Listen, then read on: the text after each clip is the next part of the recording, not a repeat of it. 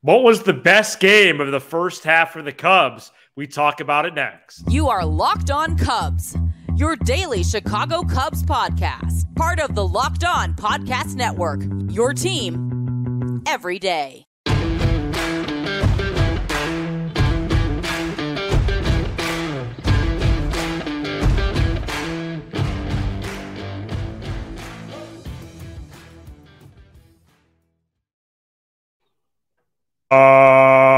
Locked On Cubs, part of the Locked On Podcast Network, your team every day. Alongside Sam Olber, I'm Matt Cozy. Please support the show and be a part of the Locked On Cubs community by following on your preferred audio platform. And you can watch, subscribe, and leave a comment on YouTube. Thanks so much for making us your first listen. Sam and I are lifelong fans, taking our passion into discussion with you on all things Cubs. Today's Tuesday episode is presented by Game Time. Download the Game Time app, create an account, and use code LOCKEDONMLB for $20 off your first purchase. Last-minute tickets, lowest price guaranteed with Game Time. Episodes this week, Tuesday through Friday, as the Cubs exit the first half and enter the second. Cubs won Sunday to take 2 of 3 from the Yankees. They were down 4-1 entering the seventh inning and produced an impressive comeback in the final 3 frames to win 7-4. Cubs finished the first half 5 games under 500 at 42-47 and are 7 games back of first place in the NL Central. A lot from this game, Sam. We did our first ever live game cast, so a lot of the details here happened as we witnessed it live, and I'll put the link to the live game cast in the description of this show if people haven't seen that yet. Would love if you check that out and let us know. First and second, one out, top of the seventh. Christopher Morel hits a routine grounder to second. Gleyber Torres bobbles it for an error. And that was the turning point of this game, as later Yan Gomes hit a 2-out, 2-run single to tie it. Cubs took the lead in the eighth when Seiya Suzuki hit a sacrifice fly with the bases loaded and no outs. And this type of comeback, maybe a little bit of a victim of circumstance, Sam, might have been the best game of the first half for the Cubs. Yeah, I would push back on that rather hard, but it was a great game because they won and we got a chance to be a large part of it. I thought Sunday's game was probably the most fun I've had since we've taken over the show. It was really kind of me in my element.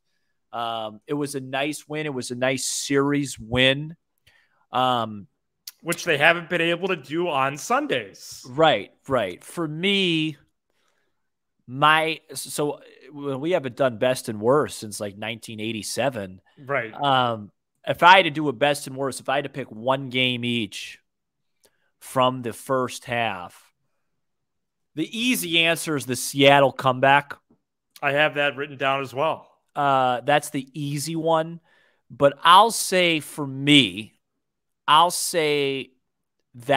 win on Friday, not just because I was there, but in Los Angeles early in the year when they just beat the snot out of them, because at that point we hadn't had really many rough losses.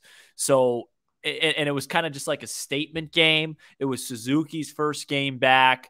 I didn't realize that the Dodgers at that point were going to have kind of a down year by their standards. And when they went in there and really that whole series, when they won 2 out of 3 there, that was kind of the first time where I remember I was on the plane home and I was like, wow, this could be a really fun season.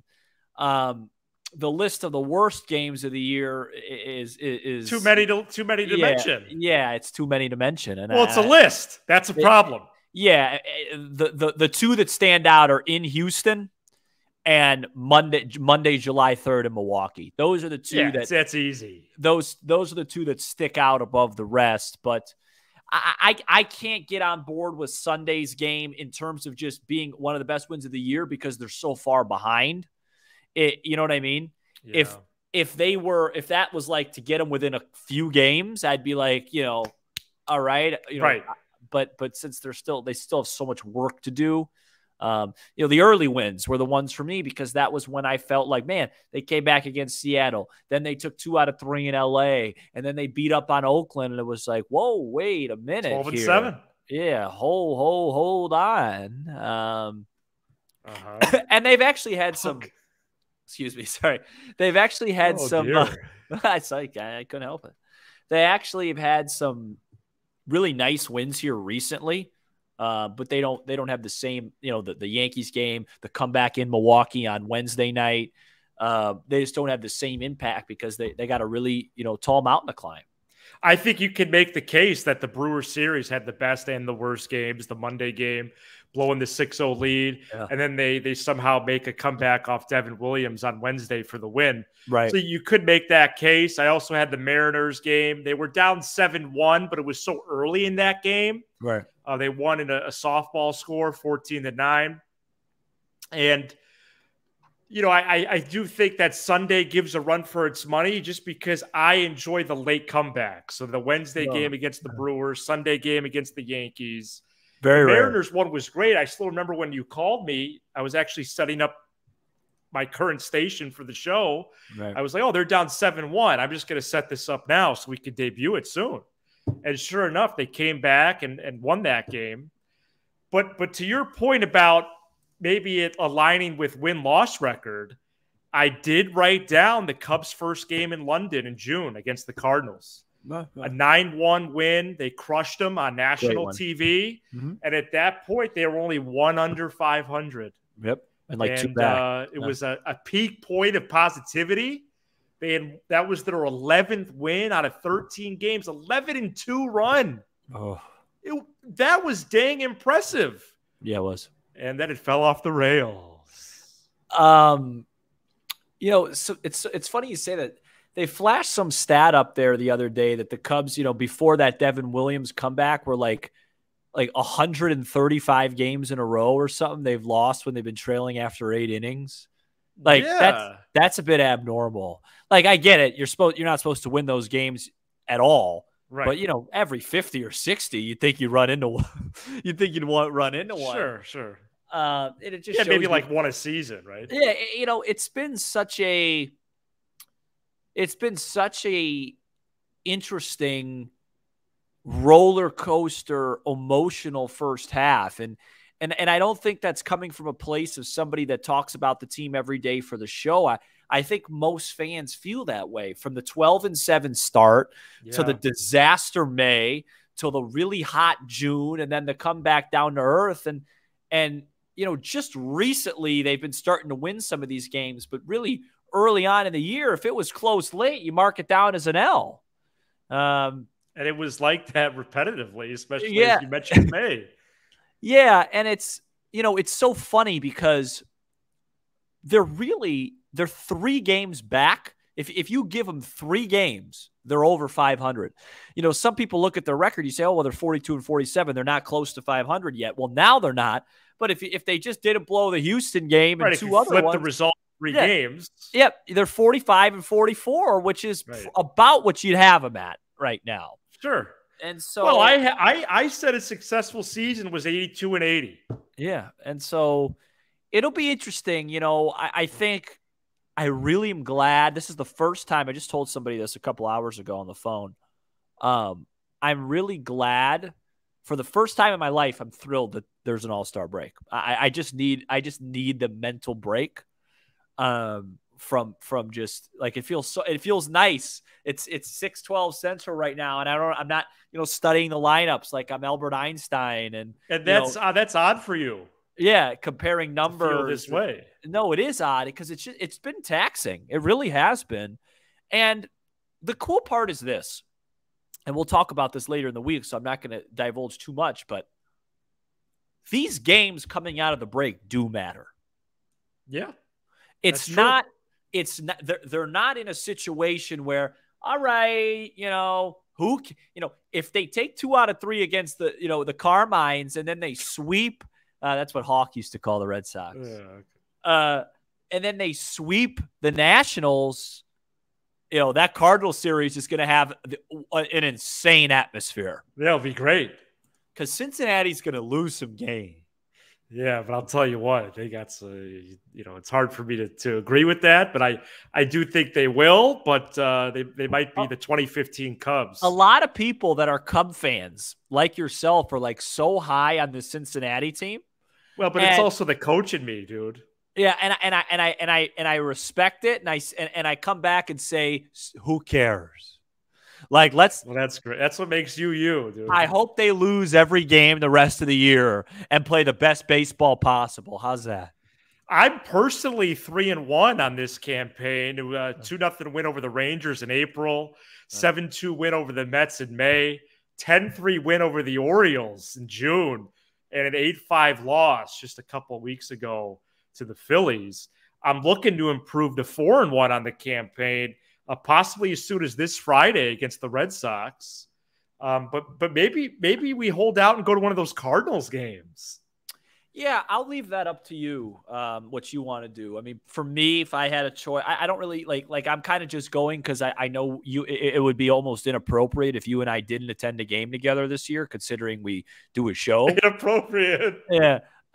So whatever you'd like. I mean, it would be nice if like the ticket prices came down for Friday night's game. They're very high for Friday night's game. No. Wait, so you went to the Rangers game? Yeah, first Friday game of the year. That wasn't a 7-2 game. It was a 2-0 win. Oh, you say 2-0. Yeah. Stroman on the bump. I believe Bellinger an RBI single in that game. And then my next game was with Kaz, 7-2 win over the Mets. Was that I'm trying to. Was that a Tuesday evening? Was that Senga got knocked around in that game, or I can't remember. I don't. Or was it Smiley pitching that? Smiley pitch, dude. Yeah. So that was Smiley versus McGill. Yeah, Smiley versus McGill in that game. And then Senga Stroman, I think, was the next day. And then I went also on a Friday in June against the Orioles, 10-3, massive win. That was a rout. That was when they hit all the home runs when they were interviewing Ross. I want to say that was. I remember the pitchers for both clubs, if you want to guess. Yeah. Just give me a sec, all right? So Steele threw that Saturday, Tyone threw that Sunday, which obviously only makes. Oh, that was a Hendricks threw that game. Yes, he did. Yeah, and then who threw for Baltimore that got roughed up? It wasn't Kremer, and it wasn't – oh, it was that guy Irvin. Yeah. Oh, wow, nice job. Yeah, he got crushed. Yeah, so just want to share a little bit more about our game cast from Sunday. Oh, what a time. Here's a clip when Yan Gomes hit the 2-run single to tie. 0-2 pitch. Goes with a little blooper to center field. This is going to get down. It's going to score 1. Here comes the second runner. We're tied at 4. Yo! Detaboyan! Come on! If you don't like that, you don't like life. 300 plus were with us at the peak. I was really happy to do that with you. That had like a lot of like Ron Santo stuff to me. It's okay. Yeah. Some Santo vibes for sure. Yeah. It was so funny. We'll try to do that again at some point this campaign. Yeah. No, we will. Real quick. So after the cast ended, they were in a delay and I was driving and then the delay ended quickly. So I listened to, Pat and Coomer. Yes. Man, what a difference it is. Those guys, the cues, the calmness. Sometimes you wonder in life, hey, why is that guy a professional whatever and I'm this? I could do that. Was not thinking that on that car ride. Let me tell you. You know what I mean? Pretty clear and obvious how difficult that job is. My goodness. Right. Oh, I've been to Wrigley 5 times, actually. I also went to a Fall Out Boy show. Here's the shirt. So you're 3-2. 3-1 with the concert. No, it was an amazing concert, dude. Yeah, that's a loss. So, and I might be going to an Iowa football game there this November as well. I'm 1-1, and both tilts were at the Chavaz Ravine. All right. So coming up next, the Cubs drafted a shortstop from the Big Ten Conference. We tell you who that is coming up next. Today's episode is brought to you by Game Time. Buying tickets to your favorite event shouldn't be stressful. Game Time is the fast and easy way to buy tickets for all the sports, music, comedy, and theater near you. With killer deals on last-minute tickets and their best price guarantee, you can stop stressing over the ticket and start getting hyped for the fun you'll have. Forget planning months in advance. Game Time has deals on tickets right up to the day of the event. Download the Game Time app, create an account, use code LOCKEDONMLB for $20 off your first purchase. Terms do apply. Again, create an account and redeem code LOCKEDONMLB for $20 off. Download the Game Time app today. Last minute tickets, lowest price guaranteed with Game Time. With the 13th pick in the 2023 MLB draft, the Cubs selected Maryland shortstop Matt Shaw in his junior year with the Terrapins this season. Shaw slashed .341, .445, .697 with 24 home runs, 20 doubles in 62 games. Had more walks than strikeouts and stole 18 bases for good measure as well. Shaw was the Big Ten Player of the Year. Lindsey Crosby and Jeff Ellis did some great work for the network here at Locked On. Ellis loved them. Ellis loved them. They did post a clip to our channel, so you could check that out as well. Aside from that, I think we'll pursue having one of those dudes on when the draft is over and the summer moves along with prospects as well. Yeah, but this guy can hit. Yeah, I was glad they took a guy that's more of a polished hitter. The two big things, more walks than strikeouts is always a good sign that's going to translate, It's so rare nowadays. Yeah, to being a really good big league hitter. And then the thing that sticks out is like true power. He had a 507-foot home run, I think, in a game against the Hawkeyes. Yeah. It almost hit Carver Hawkeye Arena across the street, almost hit Fran. The combination of power and contact to be plus in both those things in today's game is extremely rare. So to invest in a guy like that, I think is smart. The only thing I like to say is it bothers me that we refer to Maryland as part of the Big Ten Conference. I know it is. Well, that's a different show. No, I know it is. But it's an ACC. Well, no, it school. is weird. I'm a Big Ten native. No, so am I. I live this stuff, and just to hear you say Big Ten shortstop player of the year, and you went to an ACC school. So, but no, really excited. Well, it takes some getting you. Well, Rutgers shouldn't be in. Sorry, Rutgers shouldn't be in the Big Ten either. Oh, Rutgers! I thought you were talking about Michael Rucker. Rutgers is more egregious too. No, it is, but you said it sounded like Rucker. And then you got Nebraska. Well, and then pretty soon you're going to have USC and UCLA. I mean, you might as well just next make it the big country. Right. Just put the whole nation in there. Yeah, just say I play one conference. All right, well, I digress. A little bit of trivia here. How many current Cubs players were first-round picks? Do you have a number? You don't need to give names. We'll do an hour show. So. Well, that's a hard question to just come up with a number. I mean, Dansby was number one overall. Right, you got to talk through it. I got you. Nico a first? I think he was. Yeah. That's two. Belly. Belly's not on here. Sam. Oh, he wasn't a first-round pick? No. I don't know. 4. 10. 10 first-round picks? Let me give you the 10 with their teams. It's kind of a blast from the past. Boxberger with the Reds. Oh, come on. Tyone with the Pirates. Oh, of course. Tyone was second. I think he went between like Harper and Machado or something like that. Wow. Or somebody Fulmer with the Mets.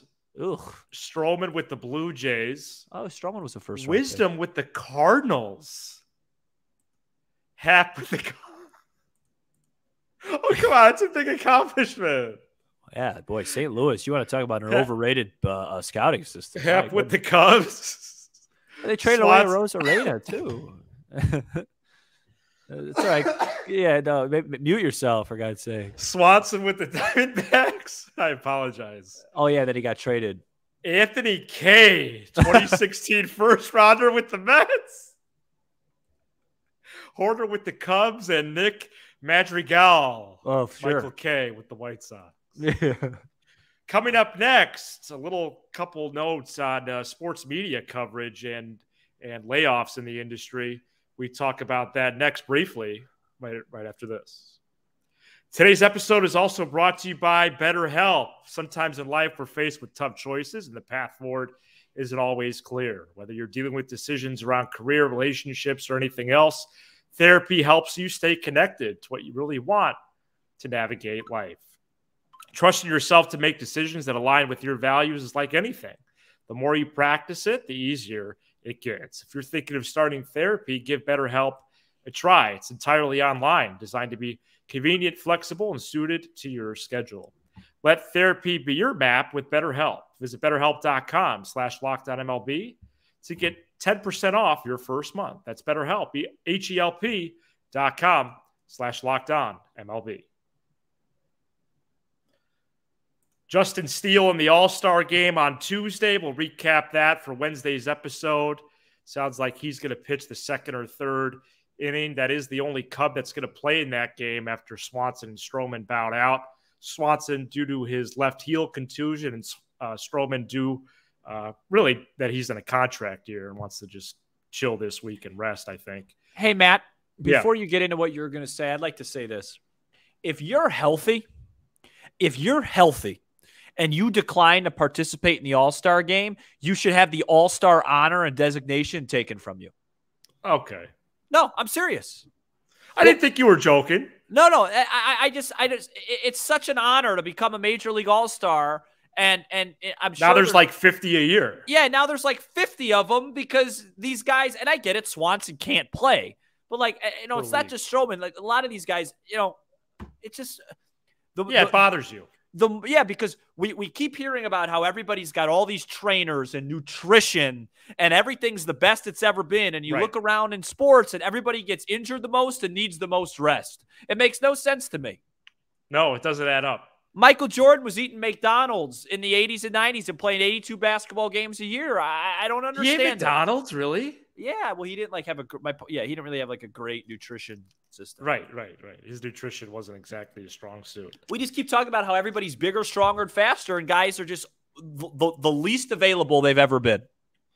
Hey, wanted to take a minute or two. That's it about sports media right now. The All-Star break. We might go into some different topics here, more open waters.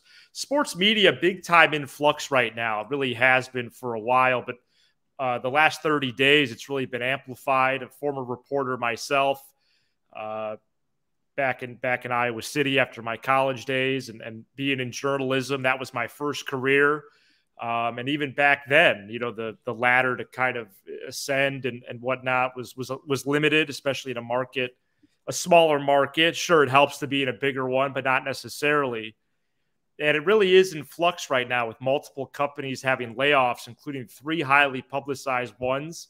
Recently, The Athletic, ESPN, and on Monday, the New York Times announced they're getting rid of their sports department completely. Definitely from a journalism standpoint, not thrilled by it. But also, David Locke, who created this network, and he's also the radio voice of the Utah Jazz, one of Sam's favorite non-Chicago teams, is a very unique model. And Locked On put out a quote today.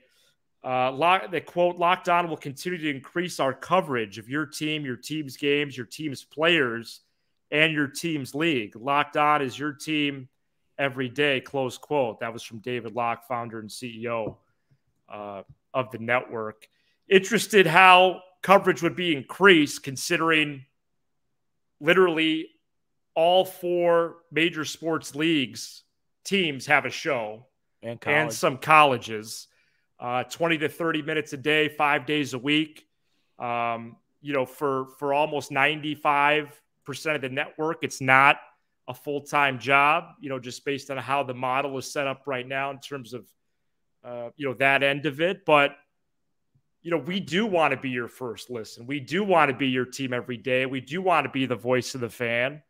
And I think this show is a prime example of that. And genuine enthusiasm for the team and citing sources. The Athletic is probably the most cited publication on this show. And I also just think the Gamecast Sunday is an example of really where sports media could be going. Yeah, it'd be great to do this 40 hours a week. But in the scale that we're at, where this network's at, I think it's a good time to be with this network. It's unfortunate about the layoffs, but we're going to do everything in our power to cover the Cubs the right way. So I wanted to give a couple moments on that, and that will do it for today. Shout out to the everydayers. As Mastroboni taps one on the ground to first, this is going to be taken unassisted. We'll go to the fifth. Boston 4, Chicago 1. I hope not. Hopefully Magical and Swanson get activated this weekend, man. Yeah, and hopefully I, find a $100 bill on the ground. I don't know. Shout out to the everydayers who are with us all 5 episodes throughout the week, and you can become an everydayer by checking us out each and every weekday. Be sure to hit that subscribe button for Locked On Cubs on YouTube and smash the like button for the algorithm as we now make the push to 5,000 subs. It's coming. Apple, Spotify, wherever you get your podcast, and streaming on SiriusXM. He's Sam Olber. I'm Matt Cozy. This is Locked On Cubs.